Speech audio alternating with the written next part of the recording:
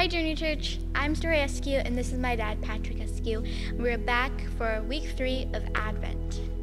We talked about that word Advent, how it means arrival or coming. We observe the season of Advent by lighting candles and reflecting on the coming of Jesus at Christmas time. Each week we'll light a candle, which represents the realities that we experience because of Jesus. Week 1, we lit the candle of hope. And last week we lit the candle of peace. But this week, we light the candle of love.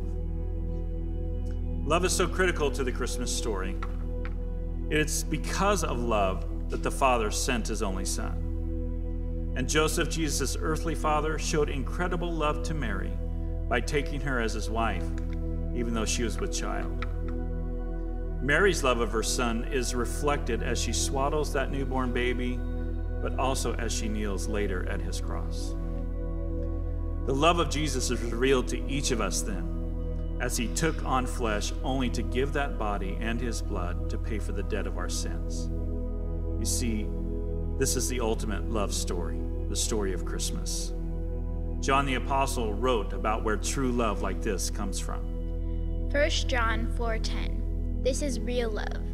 Not that we loved God, but that he loved us and sent his Son as a sacrifice to take away our sins. And the prophet's words remind us of just how much God thinks of you and of me. Zephaniah 3:17.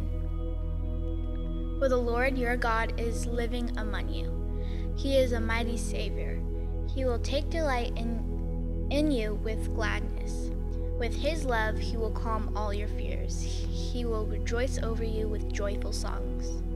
And this familiar verse makes God's love clear to everyone. John 3:16. For God so loved the world that he gave his one and only Son, and whoever believes in him shall not perish but have eternal life.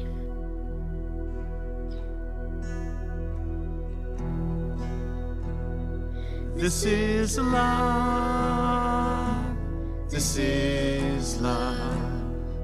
Incarnate King, begotten Son. This is love, this is love.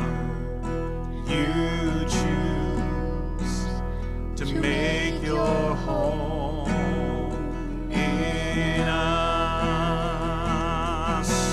Come, thou long expected Jesus, born to set thy people free.